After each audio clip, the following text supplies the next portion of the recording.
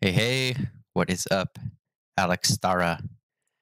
Alexstarra wants to know any idea how I could go about making the drop down icon sit between all and the closing bracket? I'd like the whole text to trigger the drop down. Let's have a look in Webflow. All right, I'm in Webflow with just a new project here. I'm going to use the drop down component wherever it is. There it is. Drag it on there. And my idea is that I'll just slit this in between the text using position absolute, which it already has actually. So I'm going to change this to all, and then you could do a space here and a closing bracket, but you can only put one space in. Oops. You can't put like multiple spaces. So an easy way to get around this, we'll just do all, and then we'll copy this text block. Actually, before we copy it, let's give it a class drop down text. And now we'll copy it. And within the drop down toggle, since these are stacking, I'm just going to make this position or display flex, and we'll align everything into the center and make this a closing bracket. There's multiple ways you could do this. You could give this a left margin of, say, 20 pixels. And let's do 1 rem. And then this, it has a right margin of 20 pixels, but I don't need any of that. We'll make that 0. And then on the drop down itself, we'll make all these paddings the same. Let's just do 2 rem. Sure.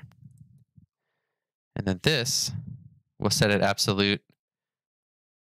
Let's see, how is it set right now? It's probably like this. And then we can set it however we want like that. And now it's in there. And so that was 30%. Call this drop down icon. And it's actually way too big. So let's bring this down to like 1 rem on either side. And you want this to be positioned where you had it. Cool. And now we have a working drop down like you asked for. If you want to just play around with like there's a little bit too much. I don't need any of that. Oh, it's because I gave it to both of them. So we'll call this is right. Or maybe is closing bracket. So we're making a combo class now so that it doesn't affect the first one. And why am I?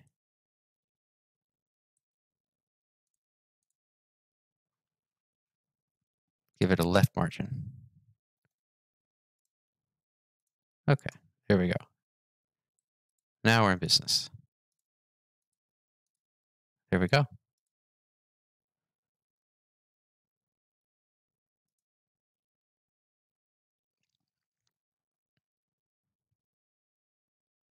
Let's see. If you want to change the color here, just go just the color like this. So you have that a little bit lighter, I think. And then I believe you can start doing interactions and stuff too on the element. Do I need to select the actual drop down?